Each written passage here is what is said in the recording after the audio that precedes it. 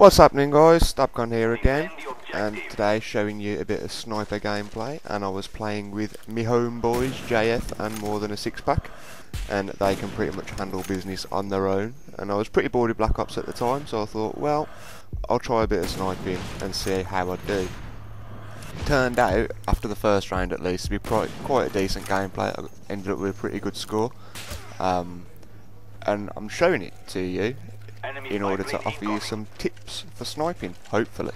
Because with the imminent release of Modern Warfare 3, I know people are a bit panicky and a bit concerned that it's going to be quickscoper's vengeance and they're going to be back and that's all you're going to be able to do, and unless you can quickscope then you've got no hope whatsoever of sniping, and that's not the case. And it's the same with Black Ops.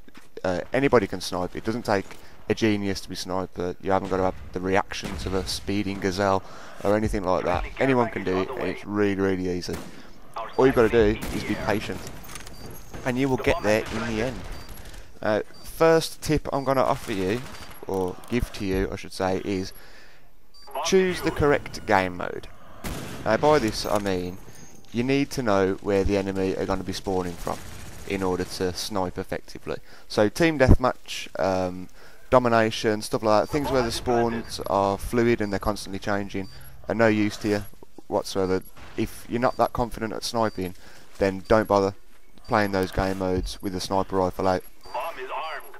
Pick something like demolition, sabotage, or capture the flag to start with, and you're onto a winner already, because you know where the enemy's going to be spawning from, basically the opposite end of the map. Simples. The second tip I'll give you is your class setup. Now, me personally, I use the L96 with the variable zoom, and as a secondary you want dual pistols of any form really. A launcher is no good, anything like that, it's no use to you, so you want some dual pistols, or if you're not confident with dual pistols, a powerful pistol, either the CZ75 or the Python. I think on this one I'm using dual Makarovs because that's all I had unlocked at the time.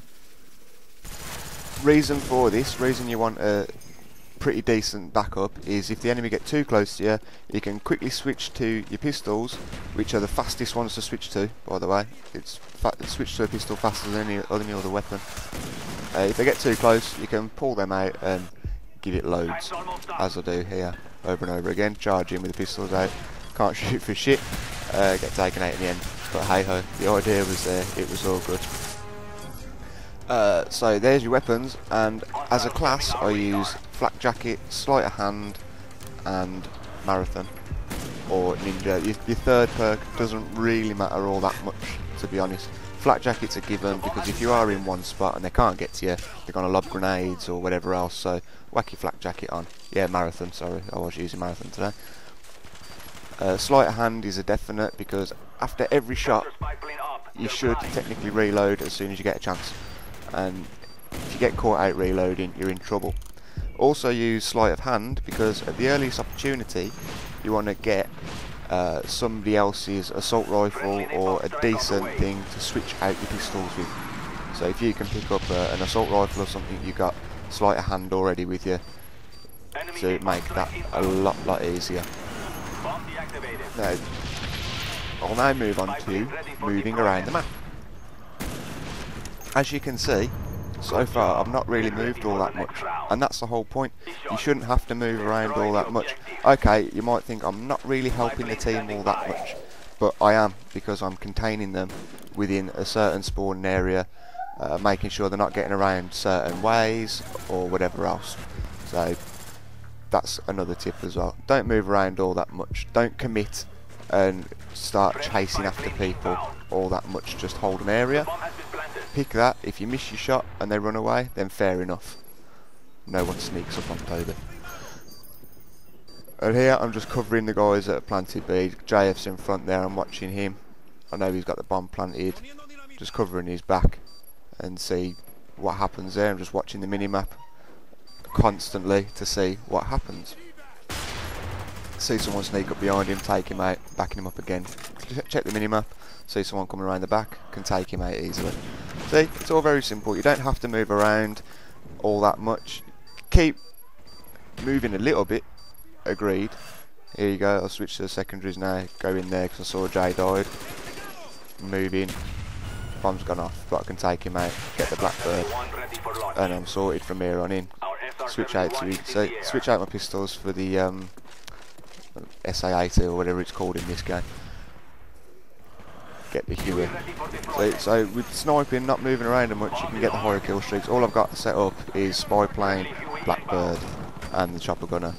Pull the chopper gunner out and then start taking it down pretty quickly, which is quite annoying, but never mind.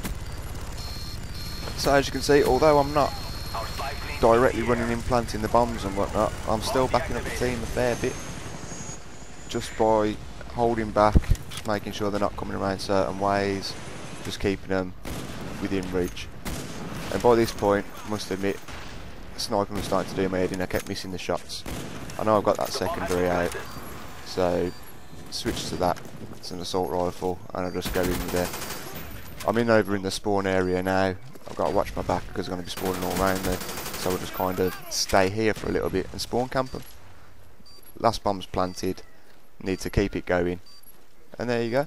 So as you can see, just by following a few simple tips, knowing where the spawn are, and taking your time, being patient, aiming your shots, the variable zoom helps a hell of a lot. You can go around and you can be a worthy addition to the team. I got lucky here. Hit markers for the win. Not when you're on the receiving end of it though. It's got to be said. And here I get another few kills. But I'm moving around far too much now. They know where I am. They're chasing me. Switch out to the sniper rifle after a minute. Oh, there we go. So hopefully, with those few tips there, you might be more willing to try having a snipe on certain maps in certain game modes, and after time you will get better with it. And that's, in the end, that's what everyone wants to do, is get better with a sniper rifle, because it's nothing worse than trying to use them and you can't shoot anything like me here. I can't shoot for shit. So there you go, guys. Hope you've learnt something maybe, or enjoyed watching the gameplay at least. And there we go.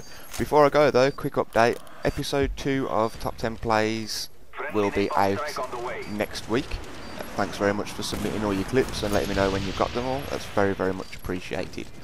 So yeah, episode 2 should be out no later than next Friday before Eurogamer, all being well. Gotta watch this now. Try for the random tomahawk, and he gets it. Watch it again. Theatre mode. How lucky was this? This was a proper lucky shot. But again, that's what you get for playing certain game modes and knowing exactly where they spawn. You can pull off stuff like that. And that about wraps it up, guys. Thank you very much for watching. Don't forget to comment, rate and subscribe to keep up with the latest additions to the GDTV channel. Thanks very much, guys. Take it easy.